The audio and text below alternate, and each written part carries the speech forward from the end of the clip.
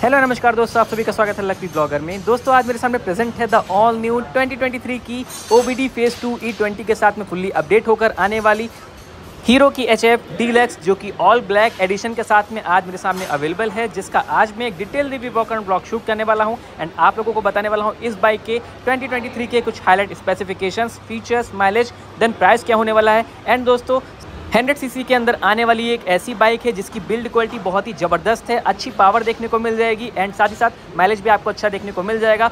And ये जो colour है ऑल ब्लैक, इसको आप अपने हिसाब से कस्टमाइज़ भी करवा सकते हैं, जिसके बाद बाइक और भी ज़्यादा प्रीमियम लगेगी एंड बहुत ही ग्लॉसी लगने वाली है। तो शुरुआत करते हैं इस बाइक के फ्रंट प्रोफाइल लुक से। तो फ्रंट में आप देखेंगे कुछ इस प्रकार का लुक देखने को मिल जाएगा। यहाँ पर आपको ऊपर साइड में देखने को मिलता है हीरो का 3D क्रोम फिनिशिंग के साथ में आने वाला logo and glossy black windshield देखने को मिलती है जो कि बहुत ही प्रीमियम लग रही है देखने पर। एंड साइड्स में आप देखेंगे तो यहाँ पे भी आपको ऑल ग्लॉसी ब्लैक फिनिशिंग ही देखने को मिलती है, जिससे बहुत ही अच्छा लुक आता है। एंड अगर आप लोगों को कुछ कस्टमाइजेशन करवाना है तो वो आप आफ्टर मार्केट करवा सकते हैं। एंड यहाँ पर जो आपको हेडलाइट देखने को मिलती है वो आती है DC हेलोजन बल्ब के साथ में क्रोम रिफ्लेक्टर को यूज़ किया है, जिससे अच्छी विजिबिलिटी आपको देखने को मिल जाएगी नाइट के टाइम पर। एंड जो इंडिकेटर्स हैं वो भी आपको क्लियर लेंस वाले देखने को मिलते हैं जो कि हेलोजन बेस हैं। नंबर प्लेट का स्पेस देखने को मिल जाएगा हेडलाइट के नीचे। एंड फ्रंट का जो व्हील फेंडर है वो मैं आपको दिखा दूं, सिंगल टोन फिनिशिंग में देखने को मिलता है, वो भी ऑल ब्लैक के साथ में आता है। एंड डिज़ाइन देखने को मिलती है जिससे बहुत ही अच्छा लुक आता है, सॉलिड सा यूज़ किया गया है। एंड बैक साइड में भी आपको सॉलिड फिनिशिंग देखने को मिल जाती है एंड रिफ्लेक्टर्स देखने को मिलते हैं, डुअल यूज़ किए गए हैं सेफ्टी वाइज के लिए। तो कुछ ऐसा है फ्रंट का प्रोफाइल, जिसको आप अपने हिसाब से कस्टमाइज़ भी करवा सकते हैं, जिसके बाद बाइक और भी ज़्यादा प्रीमियम लगेगी। तो कुछ इस प्रकार का है पूरा फ्रंट का प्रोफाइल। एंड अब चलते हैं साइड प्रोफाइल की तरफ। तो साइड से भी आपको पूरी ऑल ब्लैक फिनिशिंग देखने को मिलती है, ग्लॉसी वाली, जिससे बहुत ही ज़बरदस्त लुक आ रहा है। टैंक की तरफ आप देखेंगे यहाँ पर आपको हीरो का स्टिकर देखने को मिलता है जो कि ग्राफिक्स के तौर पे यूज़ किया गया है। एंड डिज़ाइन देखने को मिल जाएगी, टैंक के ऊपर ग्लॉसी ब्लैक फिनिशिंग है। नीचे देखेंगे पावर स्टार्ट की बैजिंग देखने को मिलती है प्रोग्राम FI के साथ में। एंड सीट के नीचे आपको HF डीलक्स की बैजिंग देखने को मिलती है जो कि 3D क्रोम फिनिशिंग के साथ में आती है। बैक साइड में भी आपको ग्लॉसी ब्लैक फिनिशिंग देखने को मिलेगी। ओवरऑल दोस्तों साइड का प्रोफाइल भी आपको पूरा बहुत ही प्रीमियम सा देखने को मिलता है, जिसको आप अपने हिसाब से कस्टमाइज़ करवा सकते हैं आफ्टर मार्केट, जिसके बाद बाइक और भी ज़्यादा अच्छी लगेगी देखने पर साइड से। एंड आ जाते हैं रियर प्रोफाइल की तरफ। तो रियर से आपको ओल्ड ही लुक्स देखने को मिल जाएंगे। एंड यहाँ पे जो आपको टेल लाइट देखने को मिलती है वो भी हेलोजन बेस यूज़ की गई है, अच्छी विजिबिलिटी के साथ में आती है। नाइट में आपको विजिबिलिटी बहुत ही ज़बरदस्त देखने को मिलती है, रोशनी भी बहुत ही अच्छी है।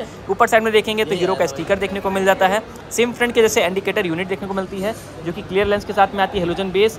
एंड नीचे नंबर प्लेट का स्पेस है, रिफ्लेक्टर देखने को मिलता है। एंड रियर का पूरा व्हील फेंडर देखने को मिल जाएगा फाइबर बॉडी के साथ में। एंड यहाँ पर स्टिकर लगा हुआ है जो कि 4th मंथ का है, जिससे आप लोगों को प्रूफ रहे कि ये 2023 की न्यू बाइक है। तो कुछ ऐसा है रियर का profile.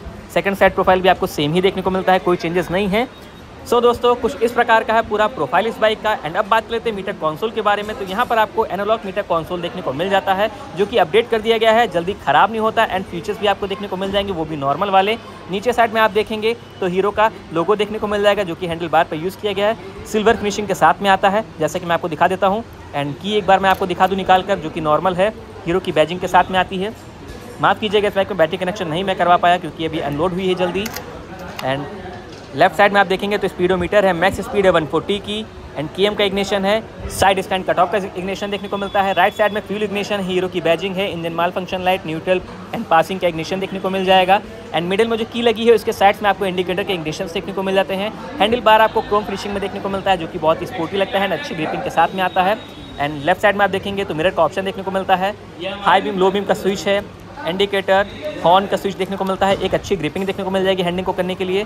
Second side secondary mirror का ऑप्शन है। एंड नीचे सेल्फ का स्विच है, यहाँ पे भी आपको एक अच्छी ग्रिपिंग देखने को मिलती है हैंडलिंग को करने के लिए। एंड अब बात करते हैं इस बाइक के फ्यूल टैंक एरिया के बारे में। तो यहाँ पर आपको 10 लीटर कैपेसिटी के साथ में ग्लॉसी सा फ्यूल टैंक एरिया देखने को मिलता है जो कि बहुत ही अच्छा लग रहा है। एंड जो फ्यूल कैप है वो आपको सिल्वर फिनिशिंग में देखने को मिल जाएगा ओपनर के साथ में।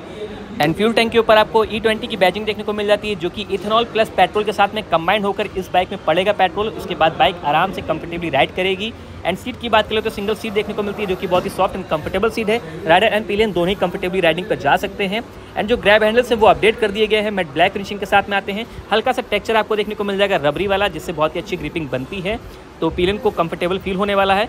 ओवरऑल दोस्तों कुछ इस प्रकार की है seat comfort, switches quality and meter console बहुत ही ज़बरदस्त है, जल्दी ख़राब नहीं होगा। तो अब चलिए चलते हैं इस बाइक के इंजन की तरफ। यहाँ पर आपको 97.2 सीसी का air cooled 4 stroke SI single cylinder वाला इंजन देखने को मिलता है जो कि OSC OBD E20 BS6 के साथ में फुल्ली अपडेट होकर आ गया है। एंड इंजन भी आपको ऑल ब्लैक देखने को मिल जाएगा, जिसकी मैक्स पावर है 7.9 PS की एंड जो मैक्स टॉर्क है वो है 8.9 न्यूटन मीटर की। एंड जो गियर देखने को मिलते हैं वो है 4 स्पीड के मैनुअल ट्रांसमिशन के साथ में। एंड यहाँ पर आपको लेग गार्ड देखने को मिलता है जो कि ऑल ब्लैक फिनिशिंग के साथ में आता है। एंड बीच में ही आपको सिंगल हॉर्न देखने को मिल जाएगा। सेकंड साइड चलते हैं इंजन की प्रोफाइल की तरफ, तो यहाँ पर पे आपको देखने को मिलता है हीरो का लोगो। एंड नीचे देखेंगे रियर के ब्रेक लीवर देखने को मिलते हैं क्रोम फिनिशिंग में। एंड ये है किक का ऑप्शन, सेल्फ का भी ऑप्शन है। यहाँ पर आपको की का प्लेसमेंट देखने को मिलता है जिससे आप टूल किट को ओपन कर सकते हैं। नीचे आपको एग्जॉस्ट कैटेलेटर देखने को मिलता है, काउल के साथ में इंस्टॉल कर लिया जाता है क्रोम फिनिशिंग वाला। एंड सिंगल बैरल एग्जॉस्ट देखने को मिलता है जो कि बहुत ही स्मूदी वॉइस के साथ में आता है, जिसके ऊपर आपको एक क्रोम ट्रीटमेंट का काउल देखने को मिलता है, जिससे साइड का जो प्रोफाइल है वो और भी ज़्यादा इनहेंस हो जाता है। एंड बाइक बहुत ही गजब की लगती है साइड से देखने पर। ओवरऑल दोस्तों 100 सीसी के सेगमेंट में आप लोगों को इंजन बहुत ही अच्छा देखने को मिल जाएगा, जिससे माइलेज भी आप लोगों को 65 से 70 kmpl की देखने को मिल जाएगी। एंड फ्रंट में आपको 130 ओम की ड्रम ब्रेक देखने को मिलती है जो कि इंटीग्रेटेड ब्रेकिंग सिस्टम के साथ बहुत ही अच्छे से ब्रेकिंग पावर को प्रोड्यूस करती है। एंड फ्रंट में ही आपको टेलीस्कोपिक सस्पेंशन देखने को मिलते हैं जो कि बहुत ही सॉफ्ट एंड कंफर्टेबल रहते हैं राइडिंग के टाइम पर। ब्रेकिंग पावर एंड सस्पेंशन बहुत ही जबरदस्त देखने को मिलेंगे फ्रंट में आपको। रियर में आपको देखने को मिलते हैं 2 step adjustable hydraulic shock absorber जो कि स्प्रिंग लोडेड है। एंड ये भी ग्लॉसी ब्लैक फिनिशिंग के साथ में आते हैं, ये भी बहुत ही सॉफ्ट एंड कंफर्टेबल रहते हैं। एंड रियर में भी आपको 130 ओम की ड्रम ब्रेक देखने को मिलती है जो कि इंटीग्रेटेड ब्रेकिंग सिस्टम के साथ में बहुत ही अच्छे से ब्रेकिंग पावर को प्रोड्यूस करती है। ब्रेकिंग एंड सस्पेंशन को लेकर इस बार आप लोगों को इस बाइक में कोई भी कंप्लेन देखने को नहीं मिलती, क्योंकि बहुत ही ज़बरदस्त अपडेट कर दी गई है। एंड अब आ जाते हैं फिर से फ्रंट में और बात कर लेते हैं टायर्स एंड व्हील्स के बारे में। तो फ्रंट में आपको टीवीएस के ट्यूब वाले टायर देखने को मिल जाते हैं, जिनका फ्रंट का टायर साइज़ है 2.75 × 18 इंचेस के। एलॉय व्हील्स के साथ में आते हैं, all black alloy wheels use किए गए हैं। एंड जो टायर की ग्रिपिंग पावर है वो भी मैं आपको दिखा दूँ तो कुछ इस प्रकार की देखने को मिल जाती है। थोड़े से गंदे टायर हैं क्योंकि ये बाइक अभी अनलोड हुई है ट्रक से, तो गंदे हो गए हैं। एंड रियर साइड में भी आपको ट्यूबी वाले टायर देखने को मिलते हैं टीवीएस के, जिनका रियर का साइज़ है 2.75 × 18 इंचेस, जैसे कि मैं आपको दिखा देता हूँ पूरा।